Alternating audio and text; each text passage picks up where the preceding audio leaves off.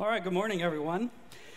My name is Justin. If you don't know me, I'm one of the pastors here. It's good to be with you. We are celebrating Labor Day tomorrow, and I've talked to a couple people today, and it seems like some of us are tired. Is anyone tired, worn down, weary, needing maybe some Holy Spirit power in your life to kind of lift you up? What I want to do today is, in light of Labor Day, I always try to do this on Labor Day if I can, is talk about what it means to work. The dignity and the power, the purpose of work. And specifically, I want to look at how did Jesus labor? What can we learn from the life of Jesus? And how can we learn to labor like Jesus did? Okay?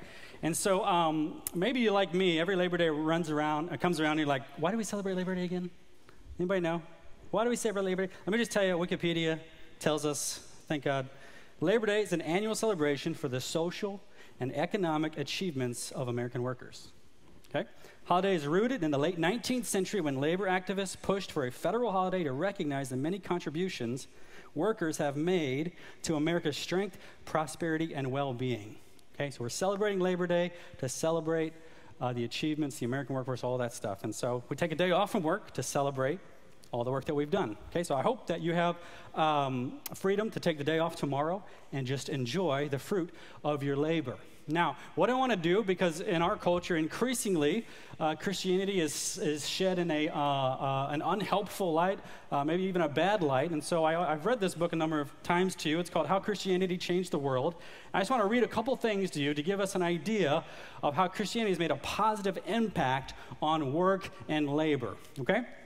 I just think it's helpful to counterbalance our culture. So let me just read a couple things. When Christ was born, the country of his birth was occupied by the Romans, who, like the Greeks, had an extremely low view of physical work. In their minds, manual labor was only suitable for slaves and the lower classes. It was demeaning for philosophers, theorists, and freemen. In fact, the Roman philosopher Cicero said this in the first century: working daily for a livelihood was, quote, unbecoming to a gentleman. In ancient Athens, there were 5 times as many slaves as citizens.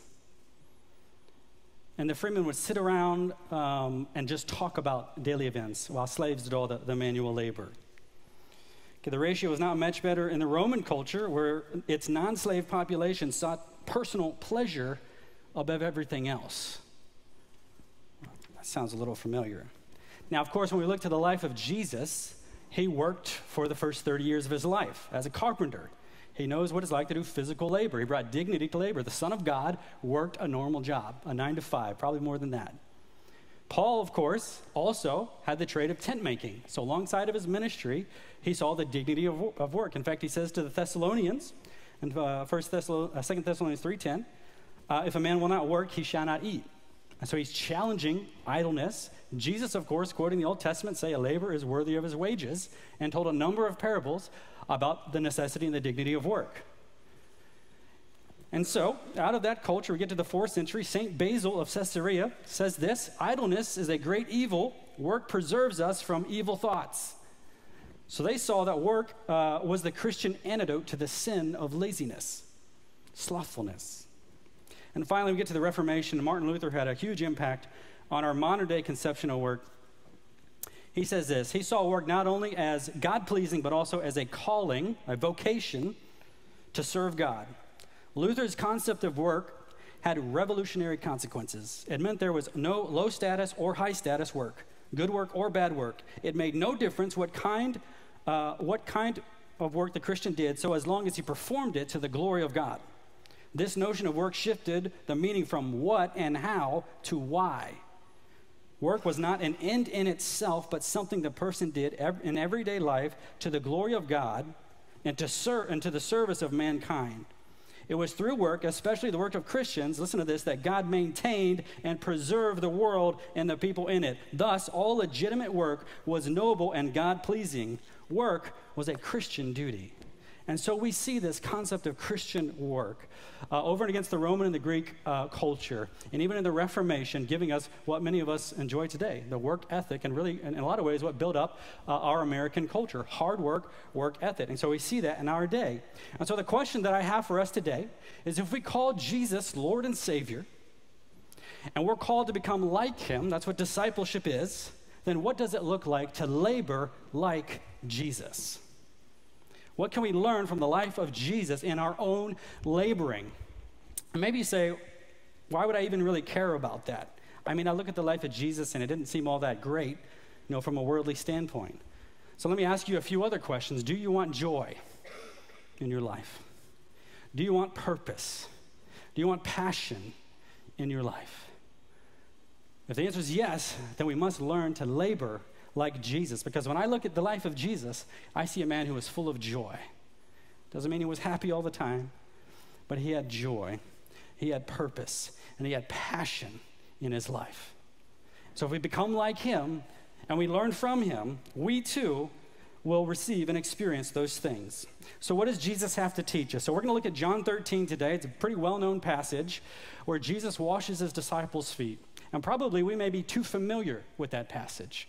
And so what I want to do is just slow down and ask some questions of the text and see what we might have to learn and what it means to labor like Jesus. Now, I'm cheating a little bit because next week we're going to start a series on John 13 to 17. I'm just calling it Friendship with God, and we're going to be looking at the last teaching of Jesus. As he sat with his disciples hours before his arrest, what did he have to say to his disciples? What was he going to teach them and empower them to persevere when he left?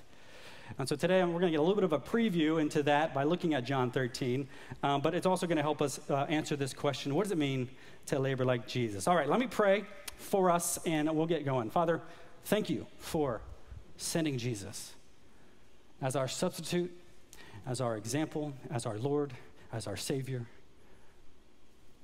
as the one who walks with us every day. And I ask you today, Lord, to open up your word to our hearts, that we might receive from you truth, grace, cleansing, washing, serving. You might make us more like you. We thank you for who you are. We give you this time. I pray this in your name, Jesus, and by your Spirit, amen. Let's look at the first five verses of John 13. Read this. Now, before the feast of the Passover, when Jesus knew that his hour had come to depart out of the world to the Father, having loved his own who were in the world, he loved them to the end. During supper, when the devil had already put it into the heart of Judas Iscariot, Simon's son, to betray him, Jesus, knowing that the Father had given all things into his hands, and that he had come from God and was going back to God, rose from supper. And he laid aside his outer garments, and taking a towel, he tied it around his waist. And then he poured water into a basin and began to wash the disciples' feet, and to wipe them with the towel that was wrapped around him. So a few comments here. The first thing he says in verse 1 there, it's a feast of Passover. Jesus knew that his hour had come. Now in the Gospel of John, when he says the hour has come 7 times, it always refers to the crucifixion. So we know that this is the Last Supper, that the foot washing happens in conjunction with the Last Supper, or the first supper that Jesus did, hours before he would be arrested, less than a day from him being tortured and executed. So Jesus' hour has come. Now we got to remember that because of all that Jesus is about to say, right? And it says he loved his disciples. He loved them as they were in the world. He loved them to the very end. I mean, think about what Jesus is facing. And he continues to minister and serve and teach to the very end. So maybe you're here and you think, where is Jesus? Is he loving me in this and through this, whatever maybe is going on for you? I just get these little verses like this. It says, look, Jesus loved them to the very end. And Jesus promises in Matthew 28 that he will be with you to the end of the age. And so sometimes we need that truth. Even if you don't feel Jesus is here, he's here because his word says he is. Okay? Now, the second thing we see is Judas is at the dinner. During supper, it says the devil had already put it into Judas Iscariot to betray him. Now, just think about this. We'll come back to this, but Judas is going to have his feet washed by Jesus. Very likely he's going to partake in the Last Supper. That should astound us, that Jesus is willing to serve the very one who will betray him. And I read this verse, and it gives me pause, and it gives me some sobriety, because it says Satan put it into the heart of Judas. And I think we just need to know that we are in a spiritual war, okay? And the enemy has the power to influence our thoughts, okay? Every thought that you have may not be from yourself. It might be from God, it might be from yourself, it might be from the enemy. So we need to learn how to discern the voice of God. That's why we spent some time in the Psalms going, how do I hear the voice of God? How do I talk with God? And what we know, right, John 10, the enemy comes to do what? To steal. He wants to steal your joy, to kill. He wants to kill your passion, and to destroy. He wants to destroy your life. So I ask myself some very simple question when I'm hearing things. Is this something that Jesus would say to me? Very simple. And very often, if it's condemning, if it's accusatory, it's not the Lord. Now, the Lord will convict us, but there's a sweetness to it. There's an invitation to the cross. So when you're hearing something, there's only two directions you run. You either run to the cross or you run away from it. And if you're tempted to run away from it, it's probably the enemy. Because God will bring you to the cross. Jesus will bring you to the cross, okay? So it's just important to realize Jesus was in a spiritual war. I mean, he's casting out demons all over the place. We're in a spiritual war. We need to pay attention to what we hear. Thirdly here, Jesus says three things in verse 3. He says, I know that the Father has given me all things. I know where I came from, and I know where I'm going. Now, we talk about, well, how did Jesus labor the way that he did? It's because of these truths. He says, I know that the Father has given me all things. All that the Father has is Jesus's. He knows what he has. He knows who he is. Hebrews 12 says, for the joy that was set before him, he endured the cross because he knew he had everything. Secondly, he knew where he came from. He knew as God, he came from God. Okay, he came from God as God. The second person of the Trinity, the Son of God, existed for all time, and at the incarnation, he took on flesh. He became the man Jesus, fully God and fully human. He knew who he was. He knew where he came from, and thirdly, he knew where he was going. He was going back to the Father. He's going back to stand at the right hand of the Father in heaven, where he is now ruling and reigning. And we see this in Acts chapter 7. As Stephen is being stoned to death, he has a vision of Jesus standing in heaven at the right hand of the Father. That's where Jesus is. He's the sovereign king, ruling and reigning right now.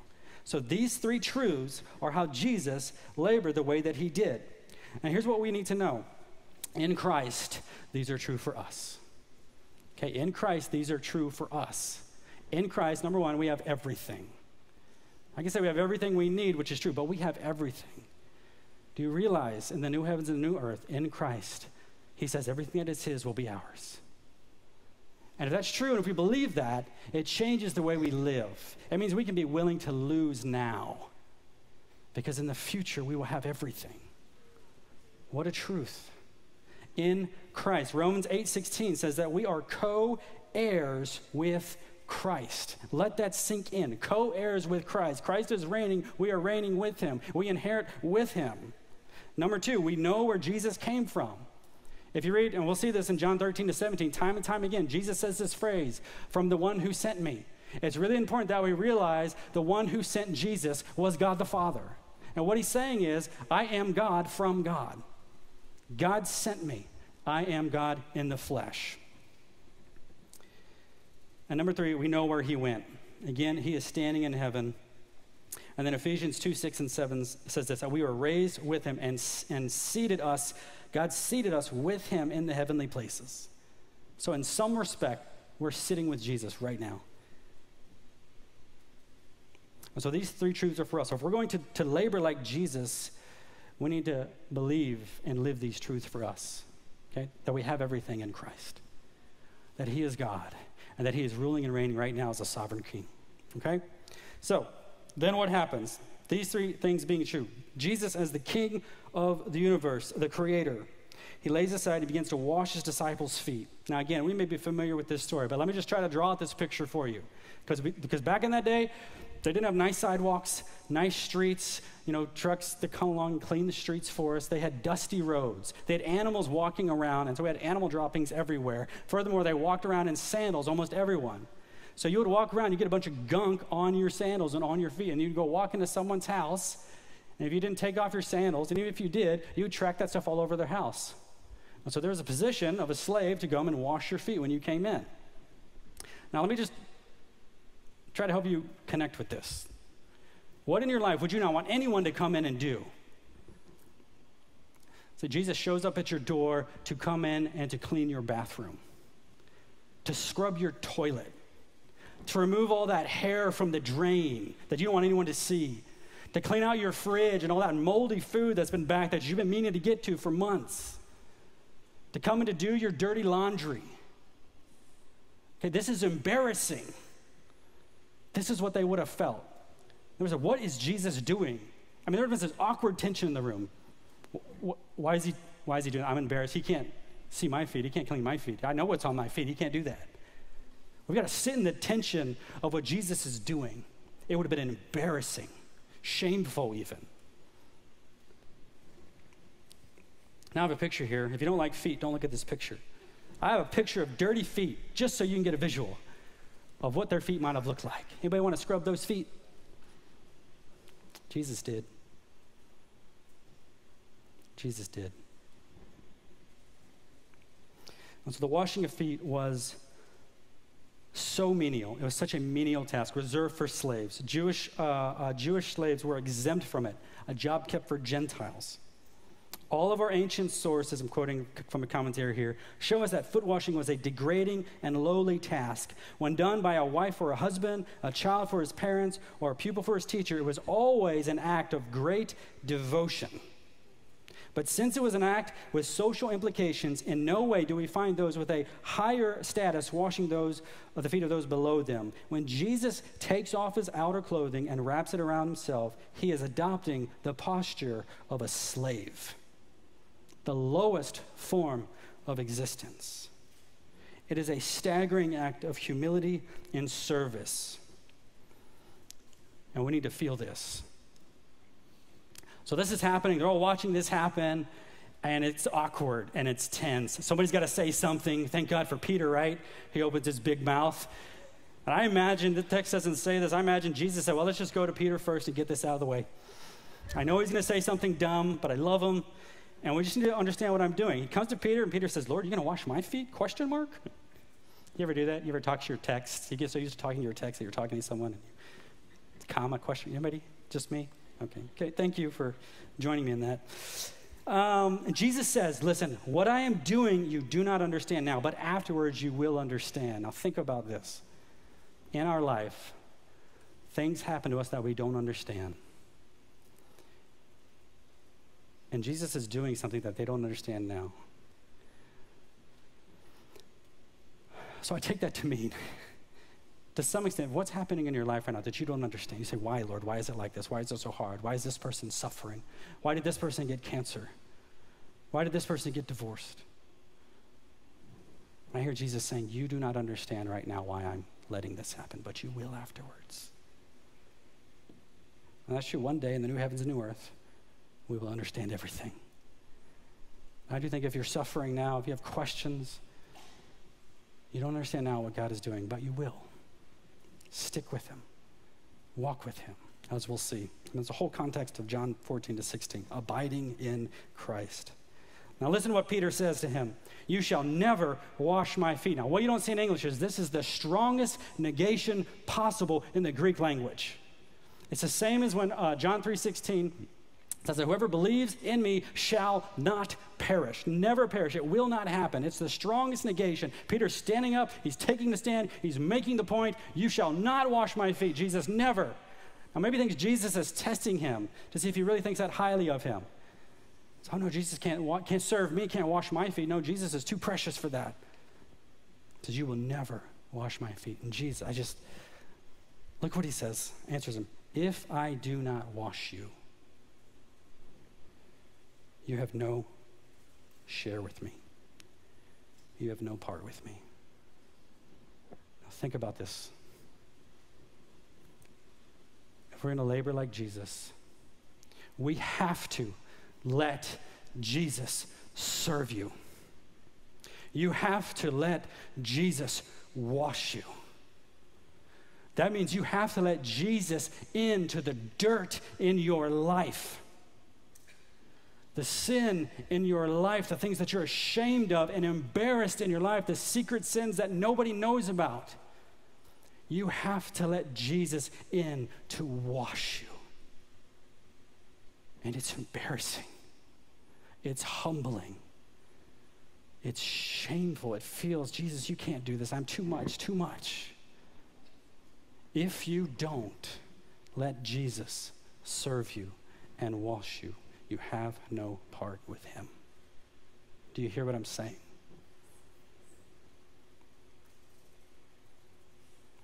This is not an easy thing to do. Jesus, the King of creation, humbles himself to serve you and to wash your feet. And we have to humble ourselves to receive from him. This feels backwards, doesn't it? It feels weird.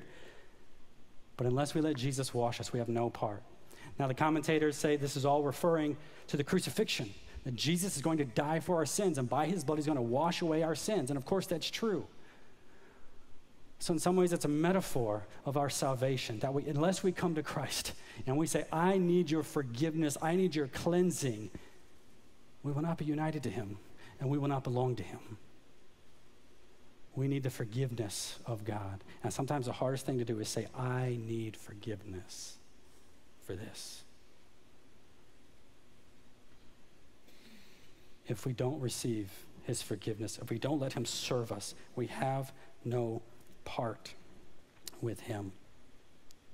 Now maybe you're out there, maybe you say, no, not me. My sin is too egregious, it's too shameful. You don't know what I've done.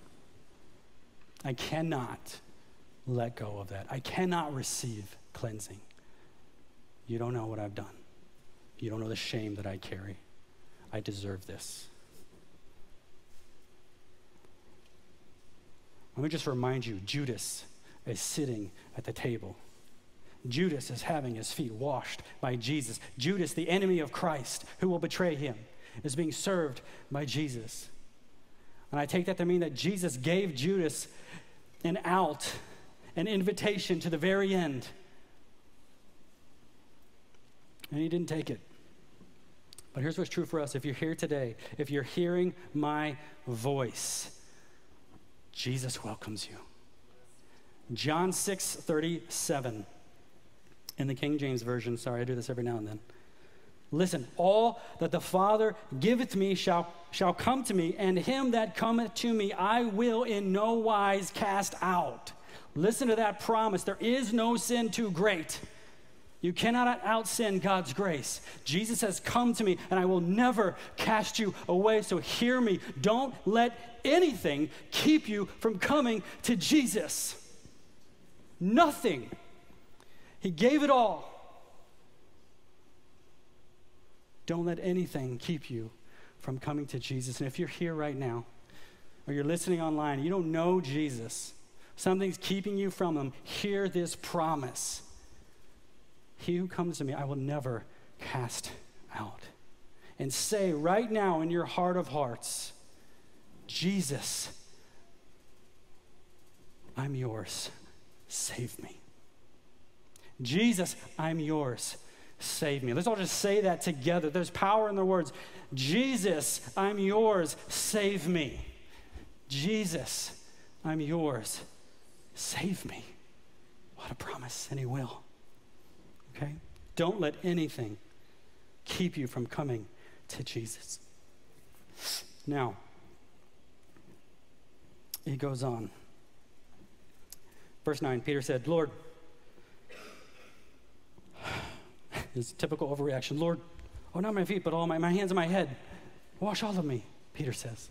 I just think the disciples are just rolling their eyes. Because Peter, your big mouth. But Jesus loves him. He loves him to the end. He says this to him. The one who is bathed does not need to wash except for his feet, but is completely clean, and you are clean. but not every one of you, for he knew it was to betray him. That's why he said, not all of you. What's he talking about? We've been cleaned in Christ. But here's the truth. If you're going to follow Jesus in a fallen and broken world, you're going to get dirty. You're going to get stuff on your feet. You're going to go to your friend's house and you're going to track mud all over their carpet. And they're going to come to your house and track mud all over your carpet. And it's going to be a big mess. And Jesus is saying, only I can clean the mess. You're clean, but you got to come back and let me clean you again and again and again and again and again and again and again and again and again. This is walking with Jesus. It's no accident in Ephesians 6 where Paul's laying out the spiritual armor of God. What does he say? And shoes for your feet, having put on the readiness given to the gospel of peace. You follow Jesus in a broken world, it's going to get messy. And so we need to remember, not only have we been cleansed from our sin once for all, but we've got to keep coming to be served and cleansed by him. And that's not easy. And as we'll see in the moment, he says the most amazing thing. And you need to wash one another's feet. And this is messiness in community, right? Brokenness, sin, hurt. We got to wash one another's feet. We've got to give access to each other, to our dirtiness, the dirt on our feet. What we need to see, the profound truth here, is that Jesus will wash your feet through the church. He works through the church. It's the body of Christ. So we do need to come to Jesus and say, cleanse me, wash me again. But we need to come to our brothers and sisters and say, help me. Let me wash your feet. So here's what we've seen. We're going to labor like Jesus with joy and passion and purpose. We're going to see in Christ that we have everything. We have everything. And so we can lose. Number 2, that we've got to let Jesus wash and serve you. And number 3, then, we've got to do what Jesus did by the power that Jesus had. We've got to do what Jesus did by the power that Jesus had. Let's look at verses 12 to 17 here. And when he had washed their feet and he put on his outer garment and he resumed his place, he said to them, do you understand what I have done to you? You call me teacher and Lord, and you are right, for so I am. If then I, your Lord, if I then, your Lord and teacher, have washed your feet, you also ought to wash one another's feet. And the word there for ought is obligation. It's a strong word. It's not an if. We are obligated to wash one another's feet if this is what Jesus has done, okay? For I have given you an example that you should also do just as I have done to you. Truly, truly, amen, amen. I say to you, a servant is not greater than his master, nor is a messenger greater than the one who sent him. If you know these things, blessed are you if you do them. So what's he saying? He's identifying with his people. He said, if I'm willing to do this, and I have all power, the most powerful man to ever walk the face of the earth. And he gets down and he washes and serves. If you're going to follow me, if you're going to become like me, you've got to do what I did. Because a servant's not greater than his master. I'm an example to you. I'm your substitute, but I'm your example. You're going to become like me. That's discipleship. You're going to become like me. So we've got to serve one another. We've got to do what he did. And he says, if we do that, if we understand that, if we comprehend this, you will be blessed. What does that mean to be blessed? Well, I include in there that you will have joy, you will have passion, and you will have purpose. You will be blessed. 3 things that we're all after. If we understand and we do these things, we'll be blessed. Finally, say, well, how do I do that? I can't do that. We can't do that on our own. So look what he says here, verses 18 to 20. I'm not speaking of all of you. I know whom I have chosen, but the scripture must be fulfilled. He who ate my bread has lifted his heel against me.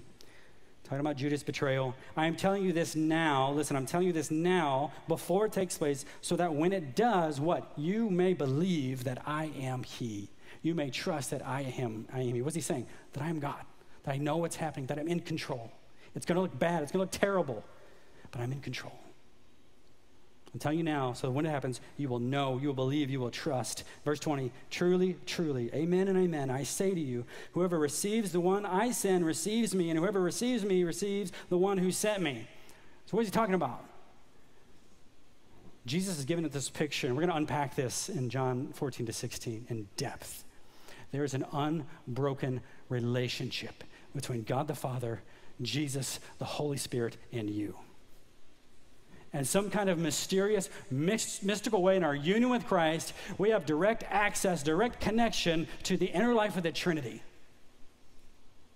How do we do this? How do we serve like Jesus? By the same power that he had, the power of God, the Holy Spirit, walking in repentance, walking by the Spirit, Paul says. It's amazing how much this is in the New Testament. How do we walk, live, be led by the Spirit of God, the Spirit of Jesus that raised him from the dead? That's where the power to live comes from. It means we have to stay in relationship with him. It means we got to abide in him, as we'll see in John 15. It's not just a one thing. Jesus died for my sins, and now I'm good. It is a daily walk with Christ. Okay? That's the power. You don't have the power. I don't have the power. We are dependent on him to live like Jesus and to become like him. So whatever your calling is, whatever your vocation, wherever you're at right now, however you're laboring, how do we labor like Jesus? By the power of Jesus. Let me just tell you what we've said. Number one, in Christ, we already have everything. We gain everything in the end, so we're free to lose now. That is freedom. That is freedom. Number two, we've got to let Jesus serve us and wash us. He's not going to barge into our house and clean our house for us. But he says, I'm here. Invite me in. And he will. And number three, we got to do what Jesus did. We got to wash one another. So we got to serve one another. We got to humble ourselves by the power that Jesus had. Okay? So here it is. Live in relationship with the living Christ right where you are.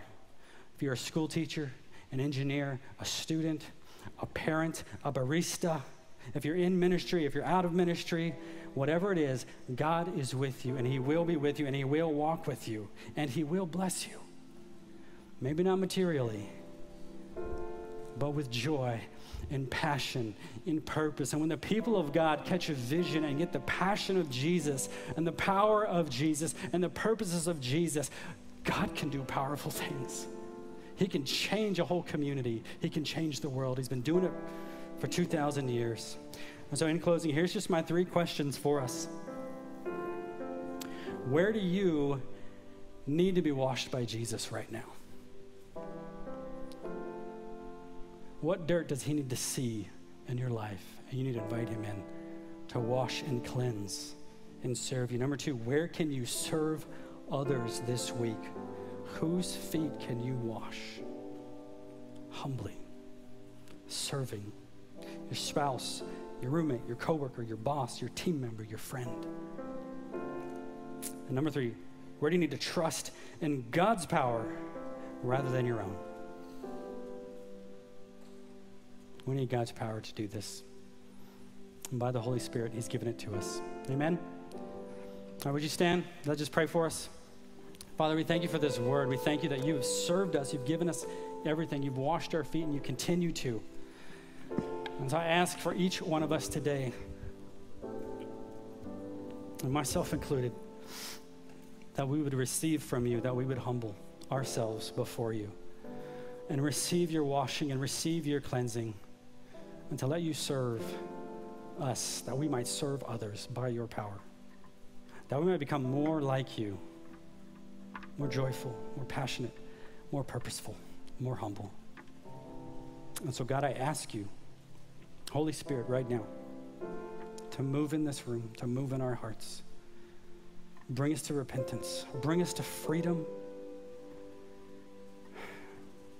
that we might love you with all of our hearts, Lord. We might love our neighbor. God, we love you. Pray all this in your name, Jesus, and by your Holy Spirit. Amen.